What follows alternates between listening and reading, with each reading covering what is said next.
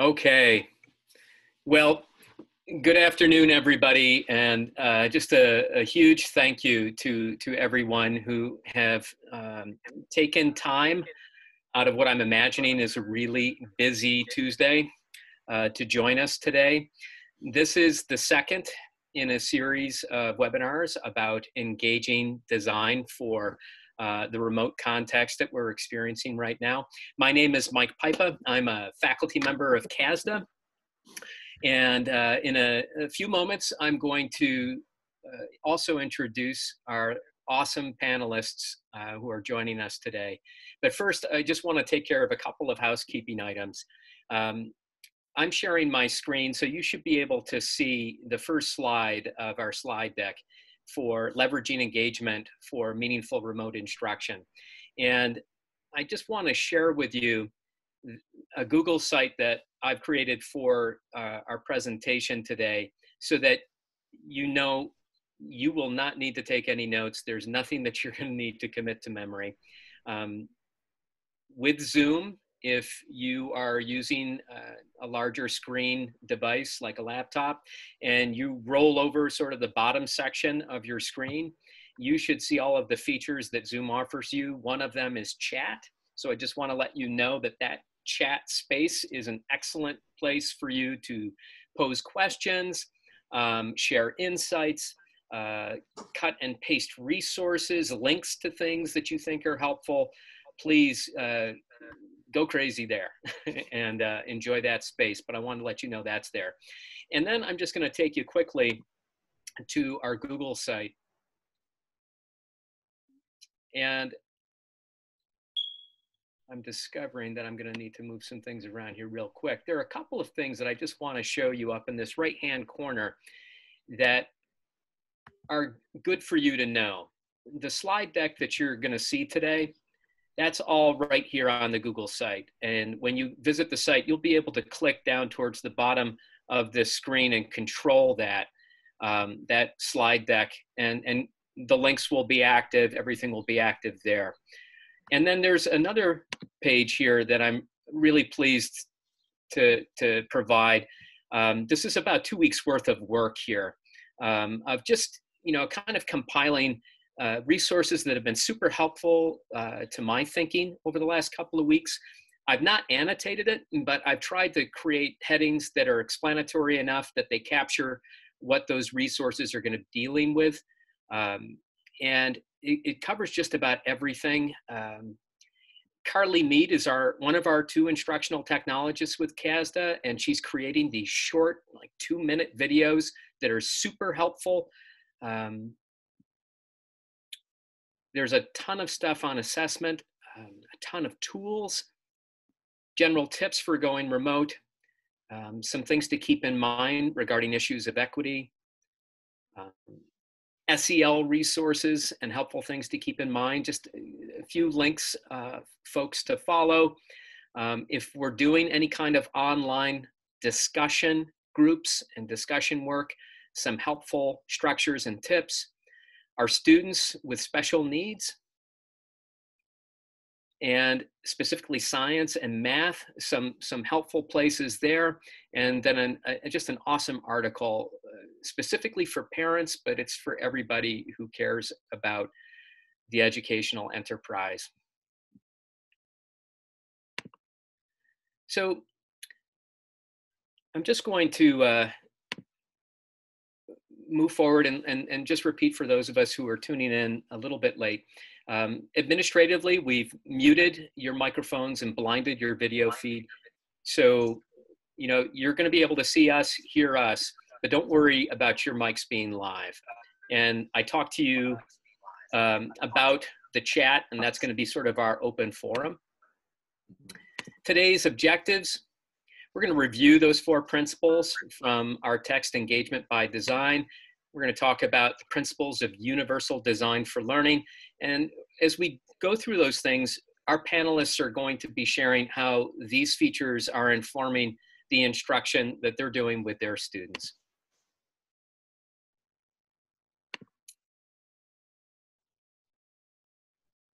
Then we're just going to talk briefly about some examples of those resources. And then I've got some questions that I'm going to be sharing as we wrap things up today. And that's really about how our conversation is going to move forward. I think at this point, though, it's super helpful to begin with a song, because whenever we begin any daunting enterprise, I think if this video works, and if it doesn't, many of you have already seen this. So as some of you guys might know, I'm a music teacher, and I found that one of the best ways that I can process the whole transition to online learning and teaching is to write a song. So I wrote a song. I'd like to share that with you guys now. Here we go.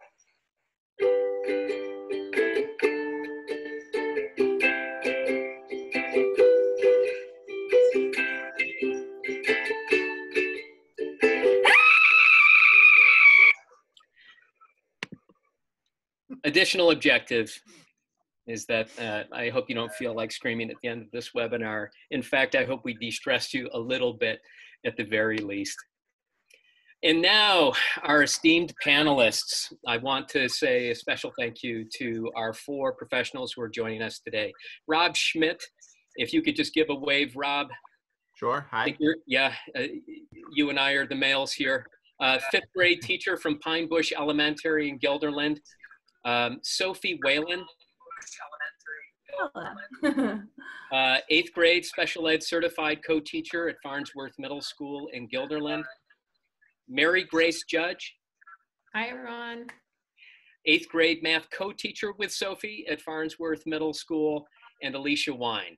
8th grade math co-teacher with Sophie at Farnsworth Middle School, and Alicia Wine. Hello. And Alicia is joining us from Guilderland High School. I'm starting to sense that there might be a little bit of a delay. Can I get a nod from my panelists in my voice?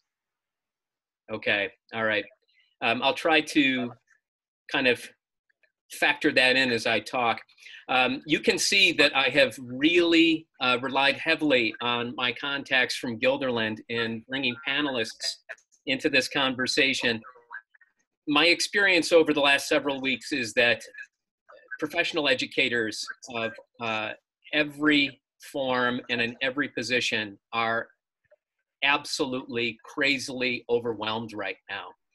And no matter how kind I am in my appeal for them to volunteer, they try so hard to explain to me, but they no longer have to. The folks from Guilderland, however, if I abuse their time by giving them way too much additional work, they know where I live and they know how to get back at me. So they've consented because they do enjoy that power over me. I also want to say thank you to the panelists for engaging, just in the basic personal hygiene necessary to be viewable to all of us today. It's super appreciated. Appreciate that you clothe the top half of your bodies as we are wont to do these days. And I'm just honestly so incredibly grateful for the time that you've given prior and the time you're giving today. So thank you. So our text is Engagement by Design. We took a look at this back on April 2nd, and basically these wonderful authors, our primary authors are Doug Fisher and Nancy Fry and Russ Quaglia. They've distilled in their book what all of us as professional educators know are some of the key components to what make wonderful teaching. The inviting classroom, or in this case, virtual learning space, the importance of relationships, clarity in instruction, and challenge. These 4 components, in their view, combine together to make instructional design that is powerfully engaging. And we're just going to kind of key in on each one of these components as we go along. At the base of this slide, you're going to see a link to Corwin's free resource page for this text. There are a whole bunch of printouts. It's structured chronologically, chapters 1 through 5. And there are videos as well that you can take a look at that illustrate all throughout the text what they're talking about. When we start with the first component, an invitational classroom and being intentionally invitational, The first principle of invitational education is, of course, trust. And I'm just going to kind of take a look at this bottom section here. To build, maintain, and repair the relationships that we build with kids. That last part is super important because we are wonderfully imperfect beings, and we are going to take risks. We're going to fall short at times. We're going to miss the mark, and we're going to make mistakes. And doing the necessary repair for those relationships is super important, and I love that they included that. Obviously, respect, and respecting everyone's autonomy and identity and their value to our learning community. I love this idea of everybody having a shared responsibility to themselves and members of the classroom, including the teacher, and that we are stewards of maintaining the social and emotional well-being of the others in our group. Optimism. I love that they've included this, that each member of our learning community has untapped potential, and it is the responsibility of all members of that community to tap it, to find ways so that each of us reaches our potential. And then intentionality. And this kind of pulls all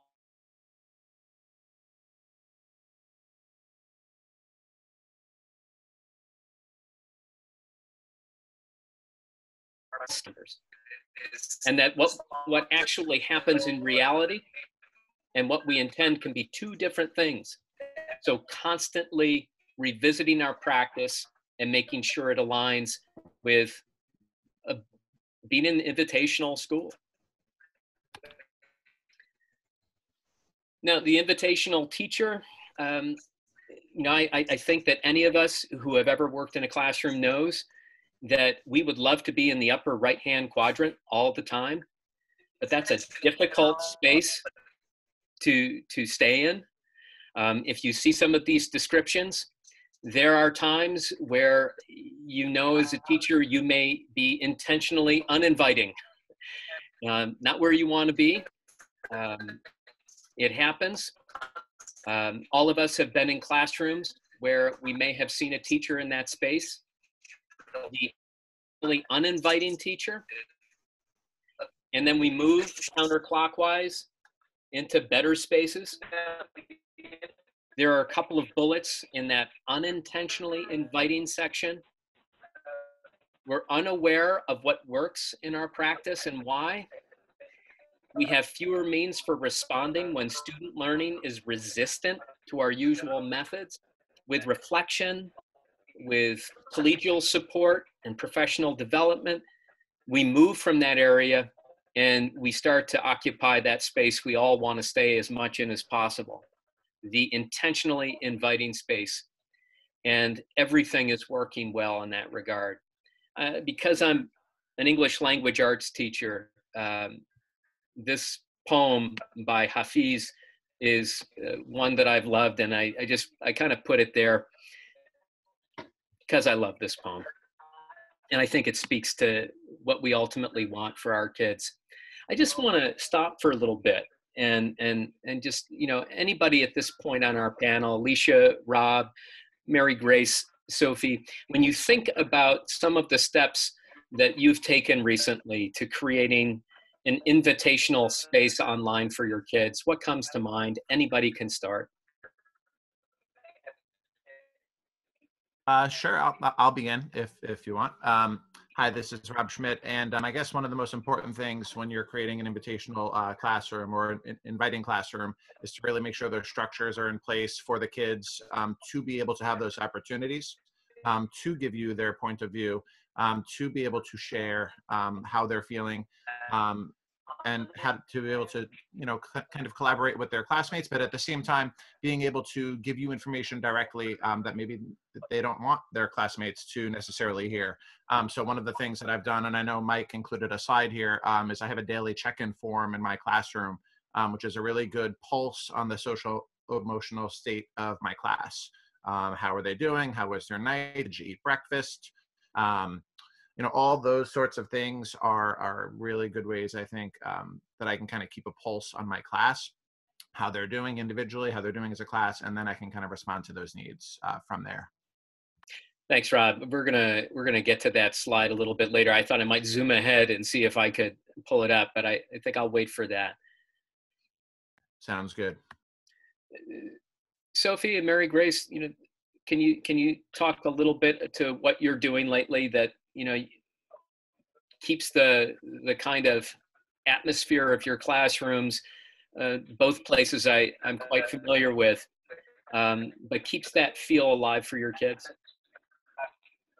Yeah, so I think a big thing that Sophie and I were able to establish, inviting classroom before all of this remote learning, which I think has now traveled over in such a positive way, where we've built routines and relationships with the kids so they feel comfortable asking us questions. And I mean, by all means, it's not the same as it was in the classroom, but we're working towards getting it to be, the same kids reaching out. We're trying to reach out to more of the kids in order for them to feel comfortable reaching out to us. So we have a bunch of students who are reaching out with questions, or Sophie has a ton of kids who are just like, can I just talk with you for a little bit? And it doesn't necessarily have to be academics. And I think that's a huge thing as well, because I mean, being a math teacher, a lot of students are a little bit nervous. They might not want to talk if they don't know exactly, the type of teacher I am. They might not want to talk because they think I'm forcing them into doing math for that, half an hour we're talking or whatever. So I think that's a big thing, is being able to establish the relationships. And we did that prior to the remote learning. And now it's kind of carrying over, not quite at the level that we want it yet, but it's definitely improving daily, I would say, with our connections with those students and making sure that they feel comfortable contacting us. And I think consistency too. We've been very consistent about reaching out to students. I know I've been consistent with my special education students of meeting with them at the same times almost every day. And I've seen a huge response from specifically my special education students in attending those meetings and really speaking up and asking the questions, which typically in a larger classroom, we wouldn't really see, but because we've built that rapport and they're comfortable with that, they're continuing to do that virtually, which is very nice to see. I had just, You go ahead. can that was in the chat? Yeah, go for it. So I saw, it was like, what about people who, aren't reaching out, and, what are you doing about that? And our team, overall, we're in the middle school setting, so our team has been awesome with communicating with that. And Sophie and I actually just came from a group team meeting, and having that connection, like we have strong connections with our house principal and our school counselor, and relaying those messages of the students who you might not be connecting with that you're worried about, see what the other teachers are hearing, and then bringing it to the school counselor and the principal. And our school is doing a great job of making sure that we are trying to connect and find those kids that we might be losing, in whether it's academically or social, emotionally, and mental health. We're trying to pick them up. So we're tracking as individual teachers and then bringing it as a team to figure out who we need to contact, and maybe having that go outside of the teacher mode into the house principal or the school counselor to help us connect with them. I love that. And that's such a strength of the middle level. I'm curious, Rob and Alicia, at the elementary and at the high school level, where the team's going to look a little different. How are you managing the outreach to students who aren't engaging, who aren't responding to you guys? Well, I'm trying to vary my invitations a little more. Like Sophie and Mary Grace were saying earlier, I relied really heavily on having some established routines that I could lean on to keep kids engaged. Trying to keep some of my assignments similar so that the routine would be a safety net for us. And but I still have found a number of students have sort of dropped off the radar, or they over time are responding less and less. And so I've been, in response to that, trying to extend additional invitations that maybe aren't even curriculum related. So sometimes that has looked like I'll do a little writing about the experience of living through COVID-19 and what I'm thinking about, and here's what a poet said about it. Does anyone want to chat about that? And we'll have a little post on Google Classroom, or we'll have a conversation. And because I've been thinking about, they're looking to us not only for curriculum work right now, which I think is important, of course, but also, how do people use reading and writing and mathematics to navigate a crisis? And so I've been trying to do a little bit of extending invitation by doing a little bit of my own processing with them in a sort of public way. And that has actually reached some of the students who initially kind of disappeared or didn't respond to the curricular work or didn't jump into the assigned group projects. They have, several students who were quiet at first have emailed me and said, hey, thanks for posting that. It really helps to hear stuff. And then I never let those emails go. I respond and try to keep the conversation and connection going. And that's happened a number of times. So I've really been trying to like the extending invitation is definitely a habit from class, but I found I had to have sometimes smaller and definitely varied invitations for students to. I mean, sometimes I've even posted something that says just click turn it in if you've read this. just an invitation to just show me that you're out there and you're reading this, and then from there I can kind of capitalize on it and reach out to the kids. I love that. I think I'm thinking about in terms of invitation. I think it's to me, it sounds like when those kids aren't responding to the first wave, to the second wave, you keep, stepping toward them, moving in their direction until you're close enough and they do connect, and then you don't retreat so much, so I appreciate that flexibility and that responsiveness. Rob, yeah, Mike, and I think that's very important. The communication piece, particularly with elementary kids, this has been a really eye-opening experience because what you start to learn, the more in communication you are with your families and your students, is there's unanticipated things that pop up. Whether it's 4 kids at home with one computer or one device, and the inability to be on. 2 teachers maybe requesting your presence at the same time, and being able to kind of navigate that. I actually recently was trying to tutor my godson in Virginia, and I didn't realize just how bad my cousin, who's in her 50s, was bad at technology. And it was eye-opening to me because I was trying to coach her through how to get onto something. And, it made me think, I wonder how many of our parents at home are just not comfortable with some of this technology, and what kind of roadblock that sets up for kids, particularly at the elementary level. Similar to what our other panelists were saying, offering a variety of ways to connect. I found that sometimes offering up office hours at different times of the day can be helpful to kind of counteract, knowing that maybe 9:30 is a coveted time to meet with kids on Google Meet. So I need to maybe do something a little bit later in the day. That's been certainly helpful. I think also, maybe going a little outside our comfort zone with the way that we have to communicate with some parents. I have some parents who, maybe don't check emails and they're only comfortable with a text message. And typically I wouldn't really want to be text messaging with kids, but never with kids, but with parents. But I wouldn't want to be, texting with parents, but, that's the best way to communicate. And if that's what they need to help get their kid engaged in the learning, then whatever, we'll do what we have to do. So it's, kind of made us as educators think outside the box in a variety of ways. Yeah, and that will be our understatement for today. I just want to draw the attendees' attention to our slide. Rob, I think you added this slide. So appreciated. These are some of the extensions that you use, I think, in your Google Meet. Is that true? Yes, I use the top two extensions. The bottom two I just included, just, I don't know if it would be better for, different grade levels or whatever, the attendance one. Um, but yeah, the nod extension is a big one. And if you see it in the top left-hand corner, once you download the nod extension, it gives kids the ability to raise their hands if they want to participate. So I'm guessing, like all of you, I start my meetings by, after chatting with the kids, asking everybody to mute. And then the whole raising your hand feature is really a really good way to moderate your classroom. And then the little emoji where the thumb is, there's a bunch of emojis so the kids can react to different things as you're speaking or as someone else is speaking.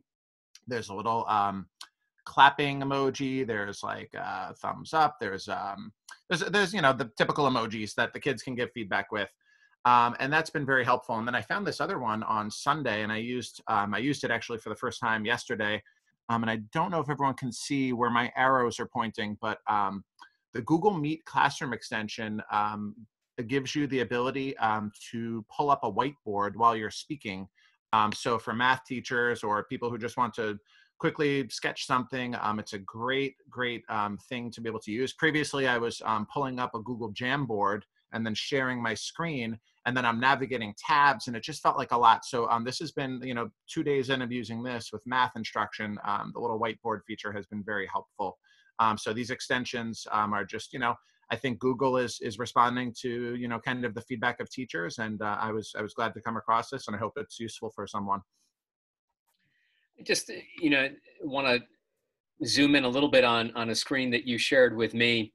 And this is something that, I'm relying on Rob a little bit because you're a self-described technology enthusiast. So I'm tapping that passion of yours and it's kind of showing some of the things that you've shared with me that you do, that in this case, a daily schedule. You also have a weekly schedule. Can you talk a little bit about this particular feature? Sure. So I'm sure many people are familiar with Google Classroom. So Google Classroom is the platform that we're pushing information to kids, assigning them things and whatnot. And one of the big things for me is always, how am I keeping my kids engaged? I tried something 2 weeks ago, and I think I had 4 or 5 kids that actually jumped in and did it. And that didn't tell me that they weren't doing their work. It told me that my method wasn't engaging enough for them. So I've been trying to vary my methods to engage the kids and also continue to keep some normalcy from our normal classroom. So, one of the things we have is a daily calendar at school with, a flow of the day. This is what you can expect for your day. So I tried to keep that going through this daily Google message, and then I kind of just type out what I want to do and I save it to be scheduled the morning after. And then I kind of go back in with my phone and I add the emojis to draw attention to certain things, maybe make it look at least a little bit more appealing than, the actual text would look by itself. And I try to play with different things to draw their attention every week. So for a while, I was doing just dad jokes. I'm notoriously known for really cheesy jokes in my classroom. So my students, really look forward to that. They want to boo the jokes when I'm done with them, but at the same time, they crave them and miss them. So I put a dad joke on the bottom there. And then, to keep it interesting, I started doing a quote of the day and asking the kids to kind of respond to it in the comment section. A couple weeks ago, admittedly, I got bored, so I started putting like an intro paragraph in different languages. And I said, all right, you guys can decode this message, go to Google Translate and decode it. And, whatever. So the kids get excited for little things like that. So I've been trying things to kind of keep them engaged. And to answer your question, Mike, I do have this daily kind of schedule that kind of goes out. Well, it does go out every day, but then I have a weekly schedule, which has been a really good thing for the kids and for the parents to know what's going on. It's funny when you talk to the parents and how little the kids actually want to talk about what they're doing in school. You get your occasional, kids, I think, who are like sharing every single thing you say all day long, but then there's other kids, and the parents are like, oh, wow, I had no idea this was happening. So I think one positive in the weekly schedule is that the parents know exactly what's going on and they can know what the student is supposed to be doing. And it just helps to, kind of, for lack of a better word, it just keeps them in the loop.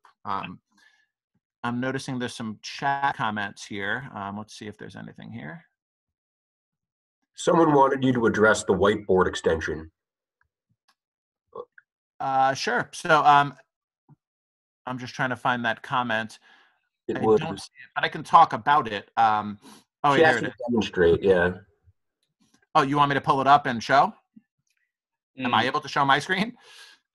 You should be able to. That everyone, if this is a huge calamity, it's my fault. I'll tell you what, how about rather than risk messing up Mike's presentation and everything else, I can kind of address what, how to do that after. When maybe we can put a link, I can make a quick screencast video and put a link on Mike's website that he created so that we can kind of show how to do that. I appreciate that. That's Sure, no awesome. problem. Hey, I think one of the things we'll do too, depending on people's availability and inboxes, if panelists are comfortable, we'll share emails if you're all right with that, and we'll talk about that afterwards so that people can keep connections going. Sure. I'm just going to kind of shift us from the invitational learning environment to the second principle of engagement by design, relationships. And one of the things that they talk about are the conditions of healthy relationships. This won't come as a surprise to any of us, that respect, trust, communication, honesty are all essential. And among many of the voices that speak in this chapter, they refer to Yuri Bronfenbrenner, who is a child psychologist. And we've heard other professionals in our educational work talk about the need for every child to have an adult who is that child's champion, who is just crazy about that kid.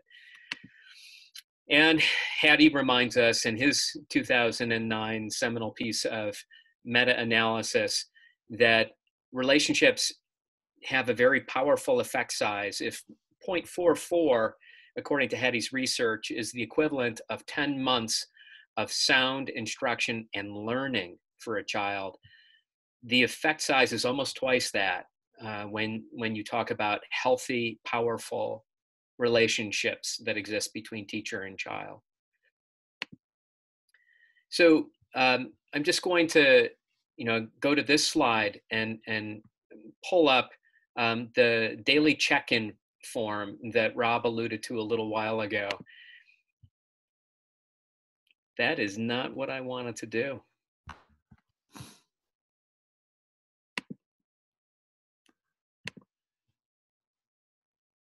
And so this check-in form here is something that's basic Google form, but Rob, why don't you take us through it real quick? Sure. Basically, just the kid's email address gets collected, their student number, the day of the week. Sometimes what I'll do is, depending on the date and the day of the week, it will redirect them to different things. So on every Friday, I do a reflection. The kids can kind of reflect on what was the best part of their week, what was something that wasn't so great. I always check in. I ask them what they do the night before. I ask them what they had for breakfast. I ask them kind of like to rate them, how they're feeling on a mood scale. During the year, sometimes I'll link this mood scale to, if I'm somebody who's down in the lower 1 through 4, maybe just give them something to consider doing. Write down your feelings in a journal, go do some jumping jacks, do something to get the blood flowing. So that's kind of gives me a pulse on their social emotional status. Like I said before on the bottom, what day of the week is it?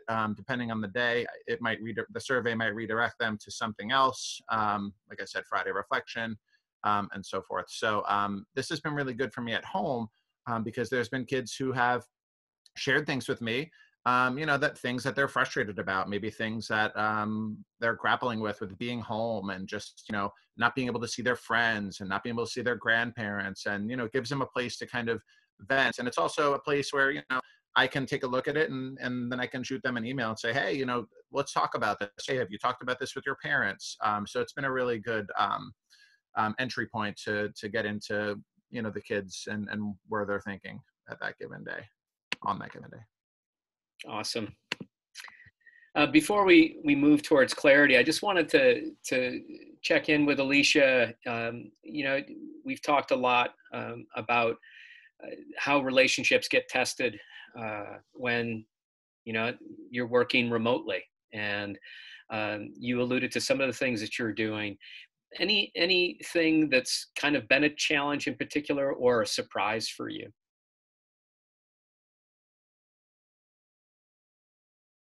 Well, I mean, I have a couple of challenges. I'm trying to see them as affirmation of the things I'm doing well. I'll give you an example. I think one of the things we talked about sort of preparing for the meeting. Two of my classes are electives that their seniors are taking. Alicia, I'm gonna step in just a little bit. At 7:30 in the morning, and it was a cinema as literature class. And I only had those students for about 4 weeks before school, and so or paused. Alicia, can you hear me? Sure. What's up? I think your connection's a little glitchy. Audio. So I'm gonna come back to you. I don't know if there's a place that you have a little bit better Wi-Fi connection, but I want you to free you up just to see if you can get a little bit better connection. I'll come back to you in a little bit. So Mary Grace and Sophie, either one of you? Yeah. She's going to hop on a different device and then pop back in. Thank you. Appreciate it, Jerome. Sophie or Mary Grace, either of you want to talk a little bit about, how you're maintaining those relationships? You alluded to it before a little bit. I know, Sophie, your kids are finding ways to want to connect with you outside of your co-taught math class with Mary Grace. Can you talk a little bit about the typical exchanges you're experiencing with kids? Yeah, my biggest concern was because we're co-teaching, although I'm the special education teacher in the room, I worried that I would lose my connection with the gen ed students that I've, they're still my students. And I was pleasantly surprised when I would reach out to some that they would respond right back. I've had a few reach out and want to just chat. I had a 30-minute conversation with one of our students who's in our co-taught classes, and she just wanted to talk to me about how 2 dogs randomly showed up on her mom's back porch that day. And I could lead her to saying, oh, wouldn't that be great for your language arts writer's notebook this week to write about? So I can kind of still get them engaged in their learning, but still have those fun conversations. And then my special education students have really been showing up on Google Meet, and they love it, and they interact with one another just like they would in the classroom. They call each other by their little nicknames, or they share. Me and my special ed co-teacher, will often allow them to share their screen, and sometimes they share out a funny meme that they found, or something ridiculous video or sound effect. So giving them that time in the beginning of our meeting before we kind of crack down into what do you have to do this week or today is kind of fun, and it lets us still have that funny kind of banter back and forth that we usually have in the classroom. So it's a reminder of, it's surprising for some reason to all of us how much our kids just need to connect with us. We aren't always aware of the space we occupy in their lives as adults who clearly for them seem like people who care. And that becomes the bedrock under circumstances like this for them to remain engaged, if for no other reason than to just be with you, to have those conversations. And you masterfully steer it back towards an academic focus. When the opportunity is there, you seize it. I'm going to shift over towards talking about the next principle of engagement by design, which is clarity. And there are clear kinds of clarity that the authors are focusing in on: clarity of organization, which has to do with tasks and outcomes, of explanation, that it's relevant, accurate, and comprehensible to our kids, that the guided practice and examples are strongly connected to what we've said is the learning we have in mind for that particular lesson. And there's clarity of assessment, that we are constantly seeking that feedback from kids. And it's both verbal, it's written, it's in any mode that makes the most sense depending on that learner's strengths and the skills and content we're working with. But what really rings true with clarity isn't so much that we as teachers know what it is we're trying to do, but that anybody who comes in and talks to our students will hear students be able to say exactly what we'd say, that it's that clear to kids, that they can speak with precision, with accuracy, and with confidence, that they know what it is they're trying to learn. They know when they're getting it, and evidence of that. They know the kind of help they need, and they know that the teacher can provide it. And not just the teacher, but other peers in that room who are reaching levels of mastery. For Hattie, this is huge as well, because clarity of instruction has a huge effect size for kids. You know, lots of times we have that learning target, we establish it. As soon as we start thinking about a unit, we know what our big targets are. But really all along the way, we're trying to provide feedback, and feedback is our effort to close that gap between current student performance and the outcomes we ultimately hope for them. But, you know, feedback becomes far less effective when students aren't clear about what it is we're after and what it is we're trying to learn, and they can put it in those words. So success criteria, and you see a couple of examples to the right, basic math example, a basic ELA example, where we've got goals and there are the success criteria. And for a lot of us, you know, we have the day's learning target in mind, but our success criteria might really be carryovers from the general description of the unit that we're working on. We need to make sure that our success criteria are really specific to the lesson that day. So if the lesson's, you know, a social studies lesson at the middle level about using maps and reading maps accurately, those success criteria should be very specific to the elements of map reading, that we understand the legend, that we understand how to use and apply the scale, so that those success criteria are specific. And when they are, and directly connected to that learning target, the clarity of the lesson becomes super clear and much more effective. It also allows kids to self-monitor their progress towards that learning target. And, you know, when we experience this as teachers, we can hear our kids say, I want another shot at that. Or if this is where I'm at right here, then by the end of the week, I really feel like I'm going to be able to do this. That kind of goal setting, when we get to that point with kids and we hear that language coming from kids, that's very powerful. Hattie will tell us that it triples the speed and depth of learning, so that, you know, we maintain that. The longer we maintain that, it's not just 1 year's worth of academic growth that child will experience in your class. It's close to 3, even more so.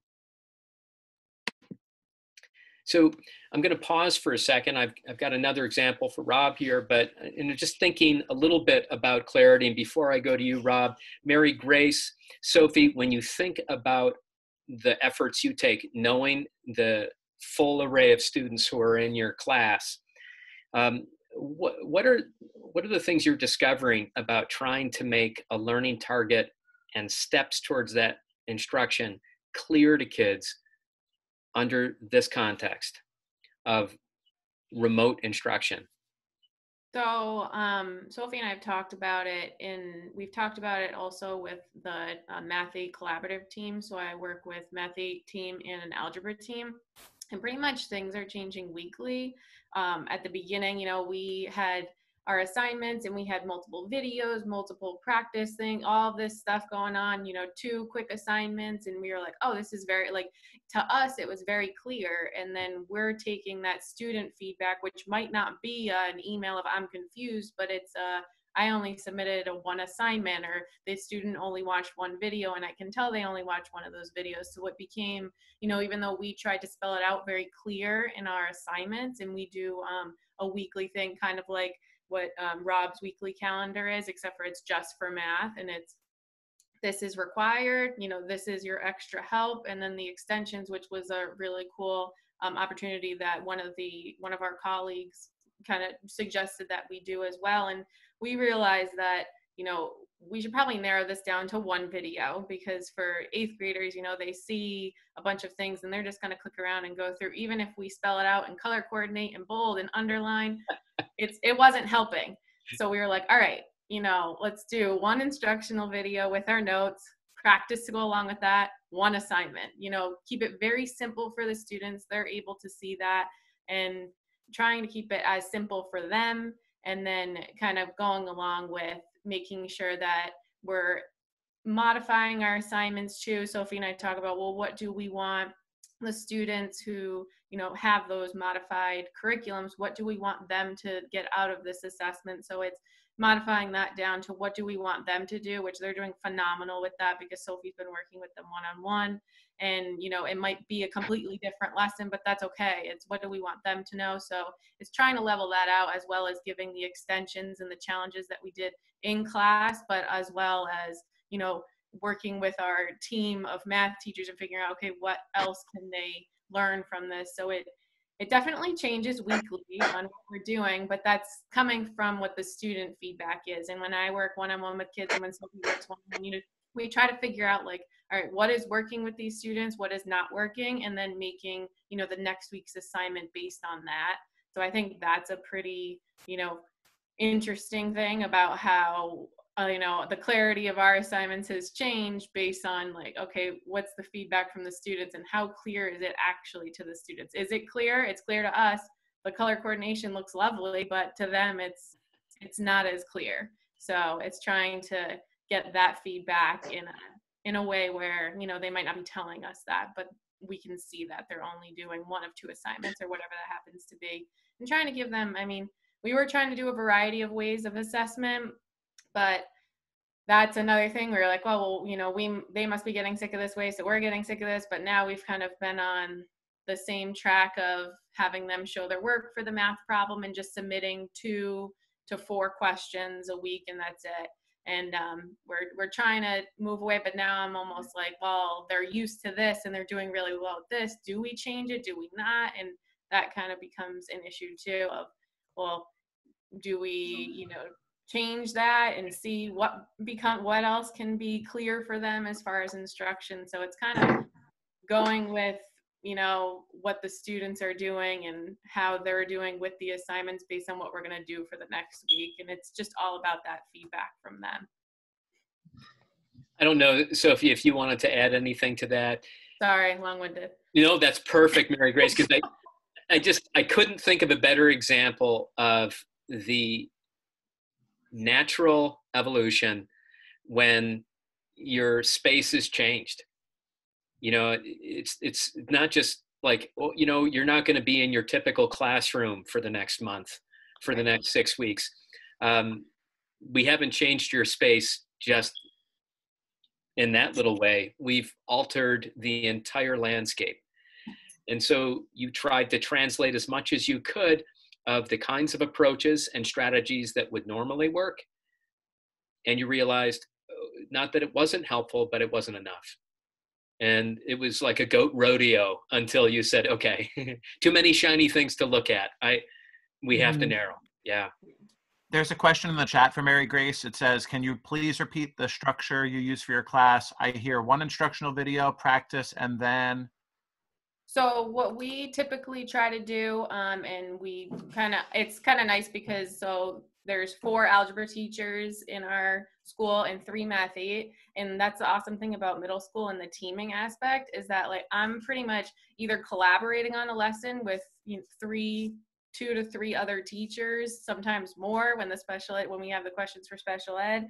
And I'm only, making one every so often, which is awesome too. But what we're trying to do with our math 8 students, and those are kind of the not advanced kids is do one instructional video that goes along with, so we use Loom and Cami to help us with that, the extensions to write down and talk through the notes with the kids the way that we usually set up the notes in school, because we like to make our own.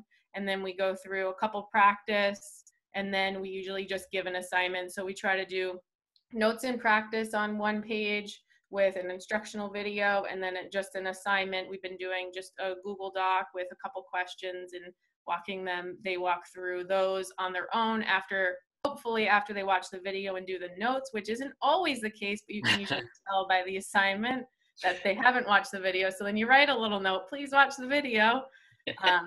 Or we have those students too who I know Sophie knows they're not going to watch the video and they barely paid attention in class. So it's like, all right, we have those weekly times where we set up with those kids and we get that work done. 20 minutes to a half an hour, we're doing the math together. So it gives them that opportunity to be successful. Even they might not follow all the instructions, but we have those handful of kids that we do that with. I hope that answers the question. Try to keep it as simple as possible. For now, we're looking to expand, but it's been a challenge for both us and the kids, I think, with that. You know, I'm reminded of a conversation I had with you, Alicia, and I think it might have been your SUPA class, but it was the assignment that you chose. Instead of having kids work on it separately, you created a collective Google Doc. And can you talk a little bit about that? Yeah. First of all, can you hear me? Yes, you sound and look wonderful. Okay, great. So I switched devices, so hopefully this will work better. But yeah, one of the things that I was finding was similar to what Mary Grace was saying. Students were overwhelmed by the amount of material that I was giving them, which was still much less that I would have been giving them in person. But I wasn't there to help them navigate some of the material, and it was becoming overwhelming. So I had to let go of some of my very favorite activities that we do toward the end of the year that I had been sort of building up to. And that was a little bit of a painful process to me, because I knew we were building towards some kind of like abracadabra moments. Look what we did now that we have all these layered. So I had to sort of let that go. And I made two moves. One was to help to provide clarity on the topic that we were working with. The class is about reading literature through the lens of socioeconomic class.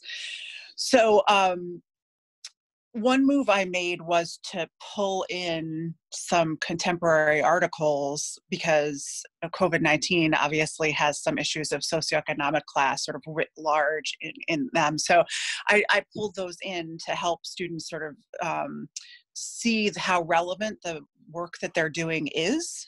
They don't always see it when we're doing that work on a short story, but when I steer them in the direction of a current event or an article from last night's New York Times, they're able to see they get a little clarity about our purpose, I think.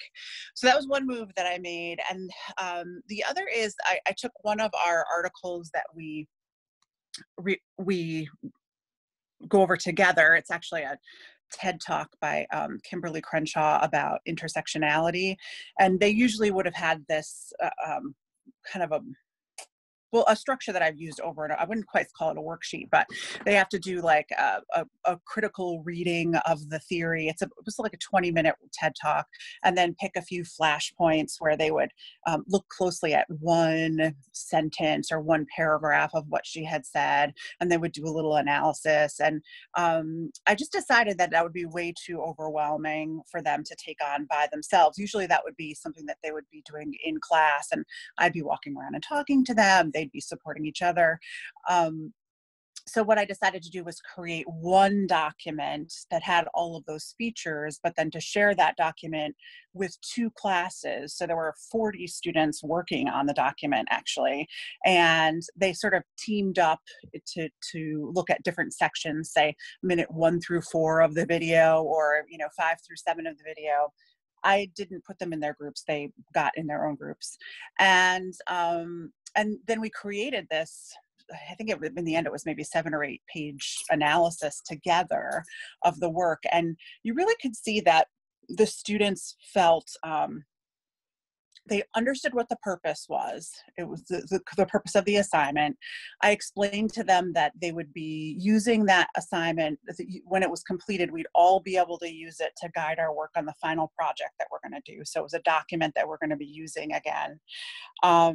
And then we were able to return to that assignment and make comments in the margin to each other to support each other's work. So it really felt like they were clear that this wasn't just a thing for Miss Wine to read, but it was a document it had a purpose, and they were clear that we're all going to be using it together. And those couple of shifts were things that I hadn't thought to do exactly like that in my classroom, because I had a way that worked okay. It seemed to be fine. But these circumstances pushed me to think about, well, is there another way that we can meet those same goals and to keep them not simple, but clear. And I don't know, I think that was one success that of having to do some rethinking. It really helped. I don't want to zoom ahead, but that's something that we might return to a little later in our discussion when we think about on the other side of this pandemic. Things that we hope to retain, changes in our practice, that stands out as something that sounds like it's found a place in your work going forward. Rob? It actually, sorry. Yeah. I was just going to say it actually really influenced how I set up my, what is going to be my final project for my 9th graders too, because it's a thing that I have learned before, and sorry, my dogs are barking. I sort of knew it, but it slips my mind if I don't keep it in my regular practice, is that they're very moved by and invested in each other's words. And I know that when we're doing writing workshops, but I don't think of it as much when we're doing analysis, really. So because I saw them really investing in what they were saying in that assignment, I set up my 9th grade final project so that to warm up for the project, I had them answer a few questions about their experience doing distance learning. And I asked them, what's the difference between learning and doing school? And that was a very lucrative prompt. They had a lot. Yeah, they had a lot to say about that. And that actually got a few kids in the conversation who really had not been. And I went through all of their writing and I pulled things out of their writing. I pulled quotes from Kiara and Destiny, and and that is the first page of our final assignment, is all these quotes from them about the purpose of learning and what it means to be engaged and what are the assignments they care about. And then I hope that's helping me to launch this assignment in a way that they can really see that it's an invitation, but it's an invitation that has a clarity of purpose, and that I have really listened to what they had to say about what was important in their learning. And they seem to be, I just handed out the assignment today, and they seem to be pretty motivated. I got a lot of questions today about, like, would it be okay if we did this? Can we do this? Can I make a video instead? And the questions, although maybe they sounded a little overwhelmed, they also sounded excited. And I think that that's going to go a long way in the current circumstance, when you can't get a kid who's not excited. You can't just go sit by them and just give them, oh, come on, I know you love video games, let's talk about video games. You can't grab onto those things in this circumstance. And that sort of, those easy ways we nudge them to be motivated. And this seems to be helping with that sort of move toward clarity. So, before we move on, the striking thing that I heard in your description was you used the actual words from Kira and Destiny. You were quoting kids. Their thinking, their experience was front and center in this work. Not that you need to know this, but all of the research right now coming from colleagues across the country is that we have to be masters of relevance, especially at this point, but always when we're working with our kids. We need to know enough about the lives they lead outside of school to catch glimpses of who they are separate from their academic identity. And when that stuff becomes front and center of the work that they're doing, that relevance leads to very, very powerful engagement, the kind that you're describing. That's pretty awesome. You know, Rob, I'm glad we got you viewable again. And I wanted to go to your weekly calendar. It's going to ask me to make a copy, and this worked earlier today. And if it doesn't work, I just try it again and it works. But it's working. Perfect. I'll let you go ahead and speak to it.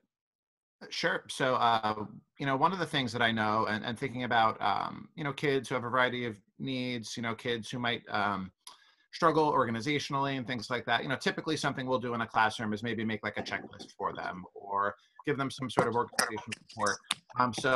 When we made this calendar, you know, I'm very much in collaboration with the rest of my 5th grade team.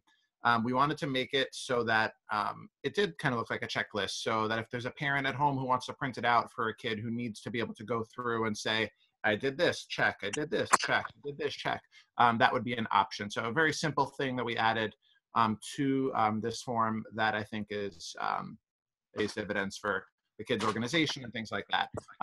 The top part of this form where you see there is just kind of our morning meetings. Every morning we have a meeting, we do a read aloud, just like we do in school.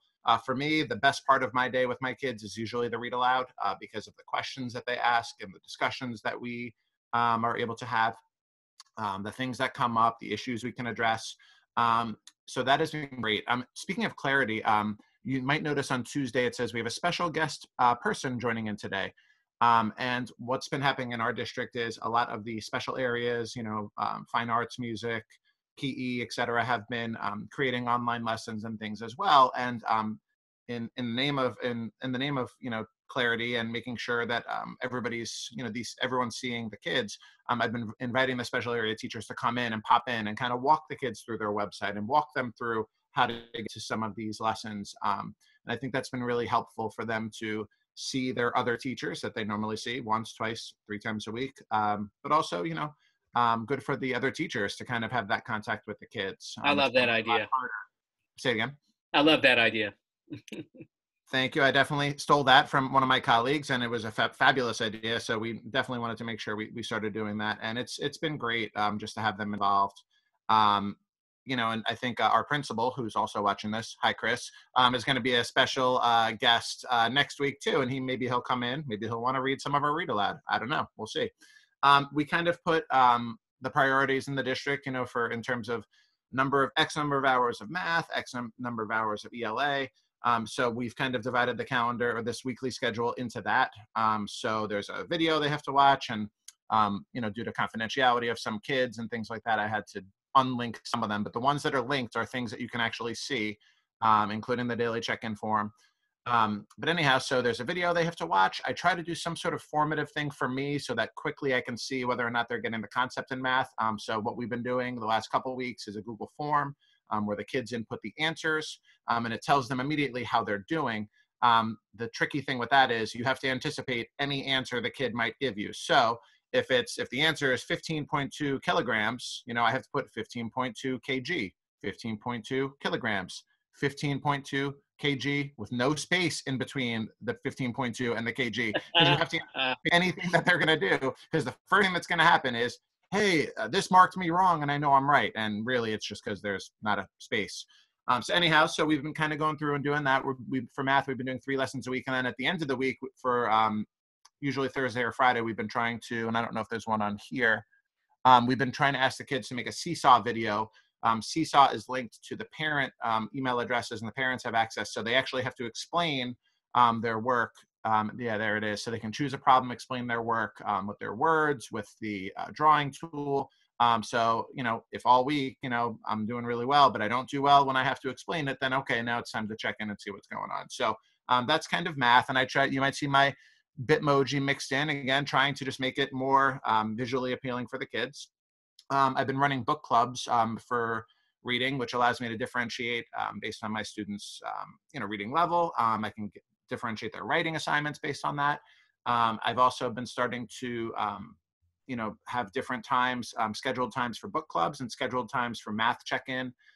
Thankfully, one of our teacher assistants has been great about starting to like run her own groups at this point too. So it's great. So she could be doing that. I could be doing ELA. It's a wonderful luxury that I am not taking for granted, but certainly that's how I've been running my groups. And then down in the bottom, just the way that I've kind of organized it is just optional things. You always have kids in every class who get done with whatever work you give them in 35 seconds. And, we want to make sure that we have other options for kids to challenge them. So this is just, a little sampling of some of the other things that they could be working on. I definitely tried to throw in some things like do some chores at home, and the parents are very happy about that one. I also, on my Google Classroom, have a whole challenge section as well, so kids can go in and do that sort of stuff. But anyhow, that's kind of just the organization there. And then down on the bottom is just the special area stuff. It's, PE, and the special areas are musts. So what I've done is Monday through Thursday, it's kind of, we do all our core content, math, ELA work. And if you have a chance, do your PE. If you have a chance, do your music. If you don't have a chance, use Friday as a catch-up day. Go and do that art lesson. Go and spend 30 minutes outside. Do those things outside. Work hard up front so that at the end of the week, you can kind of do what you need to do. So that's kind of the gist of this sample schedule. It's been successful so far. And, when the kids get bored of it, I'll have to think of something else. But for now, it's working. And I just want to remind everybody who's attending that you're going to be able to, at the close of our webinar today, receive via email a link to our Google site. As I showed you at the outset, there is a page where we feature this slide deck. You'll be able to go to this slide. You'll be able to click on this link and check out in greater detail some of the work that Rob is sharing with us. Mike, there were 2 questions in the chat. Can I just address those quick? Yes, absolutely. There was one question about explaining what Flipgrid is. Flipgrid is kind of a way for the kids to create video responses to whatever it is that you're asking them to respond to. You saw it a few times there in my weekly schedule. What the kids like about it is that, the kids who may be hesitant to write or maybe have a hard time getting their thinking down on paper or typing it out. It just allows them to speak. So we get a lot more output from kids when they're making their own videos. Flipgrid is great because it gives a time limit. So you could say, answer this question in a minute, or what is the theme of this book? Give me an example from the text. You have 1 minute and 30 seconds. So, every video, I try not to make them too long because every video you assign, you want to watch and give feedback. So if you're letting them be 5 minutes and you have 20 kids, there's 100 minutes, all of a sudden that's gone. But Flipgrid is great for that sort of thing. And then there was another question. I'm sorry. Oh, and Maureen asked if it was under the stream or under classwork. I put it as a link to my daily announcement in the stream every single day. So it's the same link. And actually what that is it's a Google Doc, the weekly schedule. And I published it to the web so that any changes that I make, it kind of looks like a website, sort of. Everything is clickable. But once you publish it to the web and you copy and paste that link, just like you would a normal Google Doc, it makes it a little more aesthetically pleasing for the kids and for the parents. Thank you for that explanation. Sure. I'm going to go quickly through this 4th principle challenge. And, in several different ways, people have already spoken to it. So especially now with remote learning, the place where challenge or struggle with instructional content should occur is definitely in the presence of the teacher. So whether our instruction is happening asynchronously through a recorded module that we're sharing via Google Classroom, or whether it's a synchronous session, that's where we're introducing the new material and the challenge.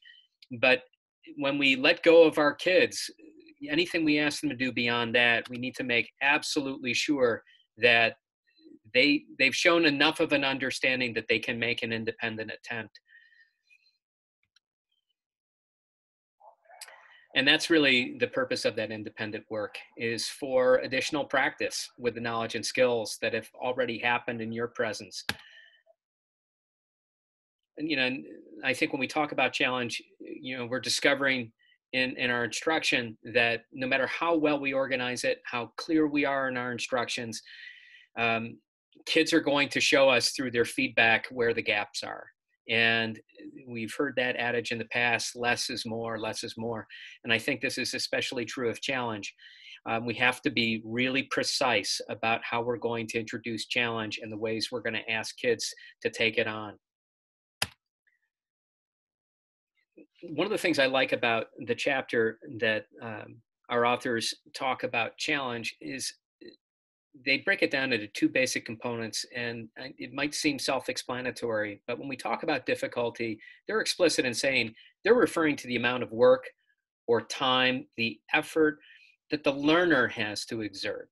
And that's how they define difficulty. Complexity is the type of thinking, the number of steps, or the necessary background or knowledge required of the task. And then they render it in this quadrant. And you can see how things go from easy to hard, less and more complex. And they break it into these descriptive areas: strategic thinking, fluency, stamina, struggle. We're after all of these things. But when we talk about strategic thinking, they want low difficulty with high complexity. When we talk about fluency, they want low difficulty, low complexity. It's how we learn to tie our shoes and how we tie them today. Fluency is that state where very little head time is required to pedal the pedals and remain upright, not crash the bike. When we're introducing complex and difficult work, we are right in that upper right quadrant of struggle. And that's where we really need to slow down. We really need to simplify. And I think this grid kind of makes it clear and keeps us conscious and keeps us asking ourselves, for the learner, how is this particular task striking them? I think, yeah, go ahead, Alicia. I was just thinking too that one thing perhaps the grid doesn't keep, or the graph doesn't exactly account for in our current situation, is that it's not, difficulty and complexity isn't necessarily static, in that, for example, our current cultural issues have just sort of shoved us all up into the right. I don't know. I mean, I don't know about other people, but I know that, you know, the first week we were home from school and we were coping with the, you know, international trauma, everything seemed complex to me, including doing the dishes or, you know, taking the dogs outside. And we haven't all recovered from that, and we haven't all recovered at the same rate. So I'm finding there's the places I knew for sure were where I had to meet a challenge with a student before. It's not the same place anymore. So there's a lot of recalibrating that has to be done. And I just wanted to just interject that, because I realized, I'm in a different spot on that grid and I haven't changed anything. That is such a beautiful way to put the phenomenon we're experiencing that you said so well. You know, the world has halted. So what might have been something we did with great fluency before has now thrown itself into that upper right-hand quadrant, because so many things are uncertain. And when we're feeling that level of uncertainty every day and nothing feels familiar, it changes all of it. And that's the lens we need to be looking through when we talk about challenge. That's perfect. Thank you. And Mike, can I just add on? I think another additional challenge that, you know, looking forward into the future, hopefully the fall, is, you know, the fifth graders are going to be, you know, moving on to middle school, and the kids I teach, and there's going to be things that we normally do this time of year that they're not going to get to do. And I think middle school teachers then pausing and saying, all right, let's take a step back. Let's just get them where they should have been, or where we wanted them to be, and just keep that in mind. And same thing for the middle schoolers going to the high school. You know, there's gonna be a little bit of that, I think, occurring. And I think we just need to be cognizant of that moving forward. The way I hear all of those comments together is that before we contemplate challenge, we need to assess where we're at. Where are we right now? What do we need? And there are a whole bunch of ways we're going to need to be able to do that when we return after all of this allows us to be in our classrooms with our children again. Thank you.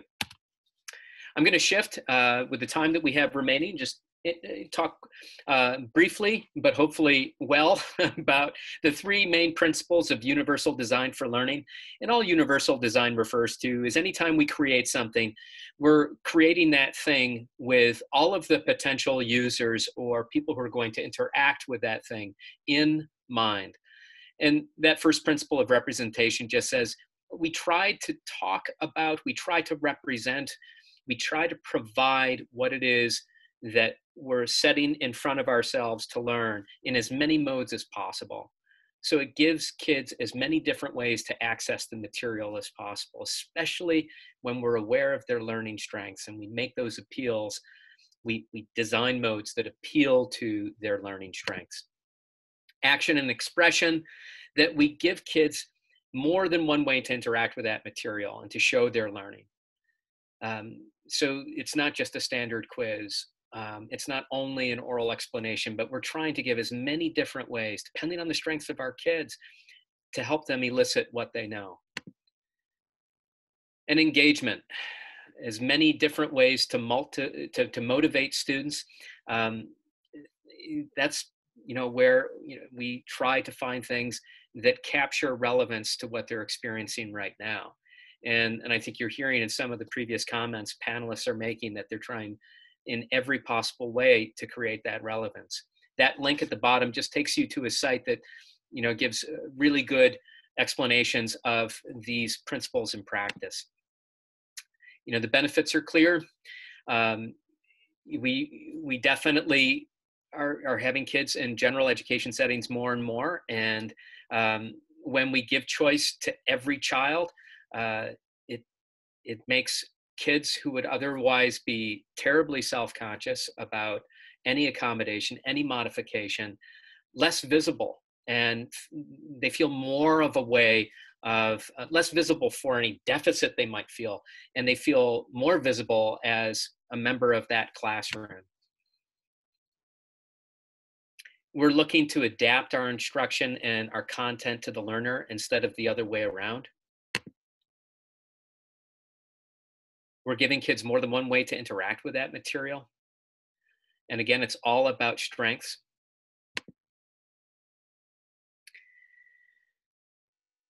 And this really ties in with that other idea. A variety of options to all students means we're not singling out kids who have IEPs, 504s. We know that the average child is a myth, and we can't design instruction for an average anything.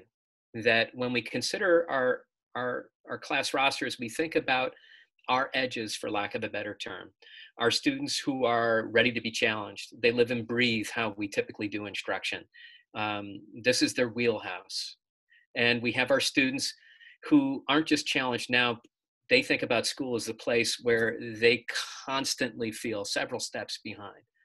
When we think about those two far aspects of our class roster and we design our instruction to capture, no matter where those edges are, everybody who falls in between is going to have an entry.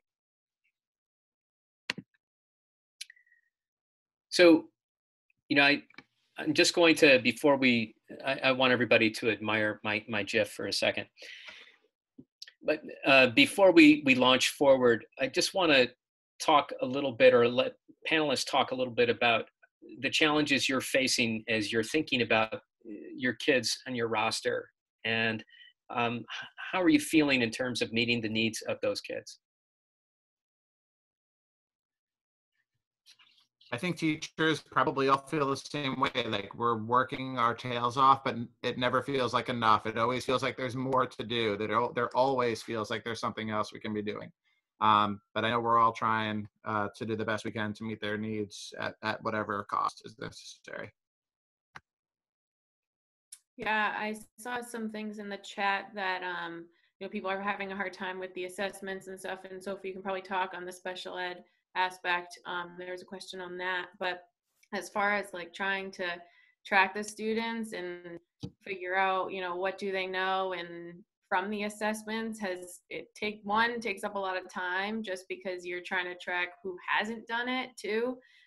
So it's definitely something that Sophie and I are finding as a challenge, but we're trying to, I'm a big like Google Sheets, Google Documents person. So before we have our system where we input grades, but we're trying to track via like Google Sheets and stuff. That's a big thing that we're trying to work with and figure out. That helps us figure out, okay, who, has done the assignment well, who have we returned the assignment back to and we need them to make some edits. We might need to contact them to make edits, and who has not done the assignment at all. And that's a big thing about how we're kind of assessing that, and we're trying to make it, as easy on the kids as possible. Like I said, just like a couple questions, figuring out their level, and it's a challenge. And we thought it was going to be more of a challenge when it was no numerical grade, but we're kind of finding that it's been easier with that because the numerical grade, I think, has its view in the world, and it's not, an 80 for some kids. It's different depending on the student and depending on their modifications or whatever it happens to be. But we're finding that, if our district is doing demonstrated evidence of learning or has not demonstrated evidence of learning, and it's kind of like, it was a challenge at the beginning, like, well, what does that mean? What does that mean? And I know Bev's in here. Sorry, Bev. We kind of were like, what do you want us to do? Like, can you please help us with this? Like, we don't know this. But I think as it goes, Sophie and I have really come to know, like, oh, well, we know this student. This is this student demonstrating evidence learning, or this is this student. This student has, no, this is not, acceptable work for this student. And we have to make sure of their circumstances too. And that's the thing. A lot of the evidence of learning has changed for, our higher level students who now we're finding out about their home situations. So we have to be mindful of that when we're grading them as well. And so that's kind of been a huge challenge for us, I know, but we're trying something different each day and each week. Yeah, Mary Grace and I, because we co-teach together, obviously, and I also co-teach science. So I'm trying to help out as much as possible in keeping track of grades and where all the students are at. So what's been very helpful is creating that Google Sheet, like she said, where we type in where the students are all at before we put it into our grading system online to tell their parents, or so they can see, because then there's less chaos of, I thought my child did this, or wait, they said they submitted this. We can really kind of take our time and make sure we're both on the same page of who we need to reach out to get that extra support. And I think Mary Grace also made a nice point of the numerical grading kind of being gone. Is from a special ed standpoint kind of nice, because an 85 for my modified curriculum student means a completely different thing from an 85 for a student who has no modifications. So DEL and what we've used, which is demonstrated evidence of learning, is kind of easier because I know that that student has worked to receive that DEL, and it might not look the same as the other student, but that's okay. So it's kind of been a nice shift almost. I found that very freeing as well, actually, sort of unexpectedly, so that I guess it's always true that every student's assignment doesn't have to look exactly the same, but I do, tend to give the same assignment to the whole class and then tweak it for individual students. And because of the freedom from that grade, I've gone into a couple of projects just thinking, well, I know this student really hates to work in groups, so let's just not have her do it this time. And I just emailed her and we had a conversation about the work, and I made sure she understood it, while somebody else who's great working in groups worked in a group. And it sort of freed me up. I think it can be kind of a trap to think in those numbers, that it regiments some of your assignments in a way that they don't need to be. And so the fact that I just have to know whether they're demonstrating some evidence of learning has meant I've been able to give some of that up and tailor some assignments to specific students in a way that I might not have thought to do before. For example, the assignment that I was talking about earlier, where we all filled out the same document together, 40 of us, and one student who I know has a day job in a nursing home, and she's working more than ever right now. She was late to jump onto that document, and so I just said, oh well, why don't we just have a conversation about it then? And so we just have been emailing back and forth about that piece, and she knows a lot about it, and she didn't have to write up that document. So I don't know, there's an upside to that for sure. I'm just going to plug one thing quick. There's a lot of special ed questions, and I'm going to say when Mike Pipa sends out the information, contact Sophie, because her and her, the other special ed teacher on our team that works with the humanities, are doing some awesome things with special ed to make sure, better than I can do with the gen ed right now, to make sure that they're meeting the accommodations and stuff. So definitely plug her after. I know we're running out of time, but for special ed questions, they're doing great. Thank you, Mary Grace. That's an awesome plug.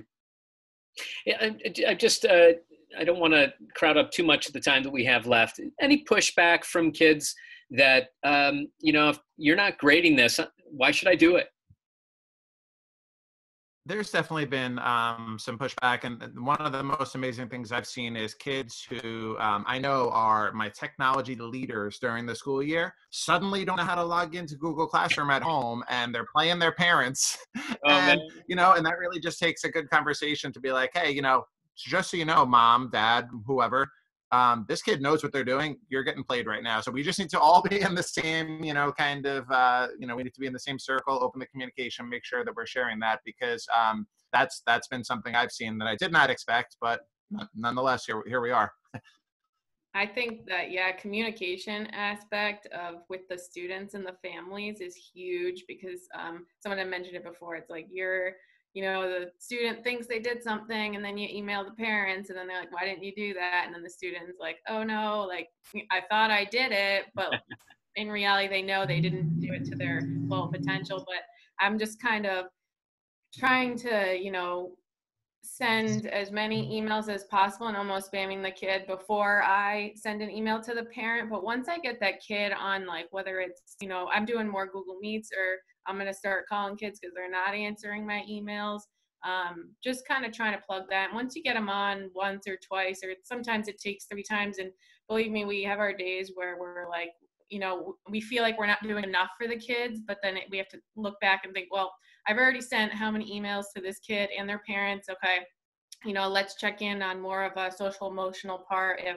academically they're not connecting. And once you get them on a couple times, they find that it's not too hard, as long as you're not keeping them on for, more than the 30 minutes. Usually I try to do 20 to 30 minutes, and then they end up talking to me for an hour about who's dating who now, and the drama with school, and just things that they want to talk to. So it's hard to get them on. I'm not saying it's easy at all. But once you do, and you connect with them in that way and have it be more of a conversation as well as academics, then it tends to be easier to get them on in the future. That's what I would say. I feel like it's important for us to note, to just as maybe as a district in this case, or as a culture, that I don't think that kids saying, well, if you're not going to grade it, I'm not going to do it, is a problem with what we're doing now. It's a problem with the culture that we already had established, where they thought that it was just about the grades, or the grades were the goal, or there was already, that might be revealing to us that they were not invested in ways that we maybe assumed they were. But I think it's a bigger question that we have to come back to after this crisis is resolved. I was actually sort of shocked at a faculty meeting when so many people said, oh yeah, my students won't do it if it's not graded. And I was like, what? Don't they just don't all love learning? I mean, I know I'm not quite that naive, but I didn't think of that was going to be such a motivating force for so many of the kids. And I know it's partly the top, I'm in English language arts, and I'm teaching seniors in electives. So I know that has part of that's part of the reason I can be in that dream world sometimes. But I do think it's something we have to take a look at. And, we can't tell students that it's all about the learning, but then have them accessing all the grade programs all the time on their phones between classes. And that's sending a very mixed message about what's important and how they should be using their time, I think. And I hope it's something we can remember to come back to later when we have, maybe fewer issues on our plate, I guess. I'm going to let that be the final word. on that issue because it's so well said. And I'm just going to ask Jerome at this point. I'm not sure. I can't see a clock. So if we want to take any other questions from our chat. There's 1 minute, Mike. Yeah, Mike, we're at 4:59. I mean, I think at this point we might just have people submit questions via email. And we can do our best to respond to them that way. Okay. Then, I'm just going to say that the slides that I flew through right there are just examples of resources that you'll find on the Google site. When I tell you that there are lots of good resources on that Google site, trust me, I think you're going to find some things that you'll really appreciate. These are a couple of questions that I'd like to leave everybody with. I've included my email at the bottom, but you'll see that when you go to the Google site, so don't worry about memorizing that. It kind of gets to what Alicia started to tilt us toward. What will we educators do with what we're learning now? How should schools look different on the other side of this pandemic? And if these are questions you're interested in pursuing, throw me an email, because we at CASDA want to keep that conversation alive and moving forward. And we're very, very interested not only in the work that you professionals are doing right now, but the thinking that's resulting from that work. I want to extend my heartfelt appreciation for our 4 extraordinary colleagues, Alicia and Rob and Sophie and Mary Grace. You're just lovely. I so appreciate the work that you do, and thank you so much for joining us today. And for our participants, I want you to know that I think about the work you are doing every single day, and I want you to keep positive, keep strong, and keep well.